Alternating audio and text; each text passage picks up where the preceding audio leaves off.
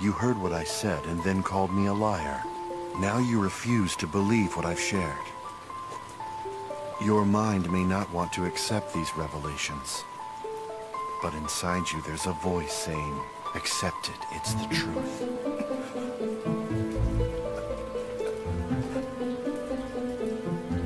Soon you'll know.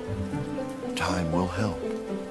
I feel sorry about your confusion, but this world's never really been about truth or lies. In this world, there's only one thing that's worth knowing. Hard facts. Despite this universal truth, people misguidedly choose to only accept the facts that appeal to their way of thinking. They're so limited, they can only accept the truths that are comfortable for them. So, this is simply about wanting to hang on to your personal power.